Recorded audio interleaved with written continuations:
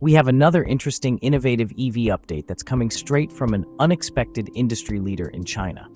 Welcome to Talking EVs, your trusted home turf for insightful EV news. Tech giant Xiaomi, famous for smartphones, home appliances, smart gadgets, and recently its commercially successful SU7 sedan, is officially joining the battery-making race. The company just filed a new patent, marking their entrance into what many call the holy grail of EV batteries, solid-state batteries. So what makes this unique? Solid-state batteries replace the liquid electrolyte in conventional lithium-ion cells for solid materials, promising more energy, faster charging, and better safety. Xiaomi's new design fits existing lithium battery lines, which means mass production could be much smoother. And the numbers?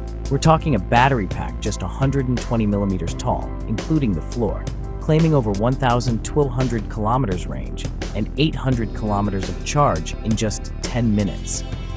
Though it may take a few more years for widespread adoption, but this could potentially see Xiaomi's less reliance on third-party suppliers such as CATL and BYD. It also showcases their growing momentum, especially with the highly anticipated release of their next car, the YU7, a direct rival to Tesla Model Y. Thanks for watching.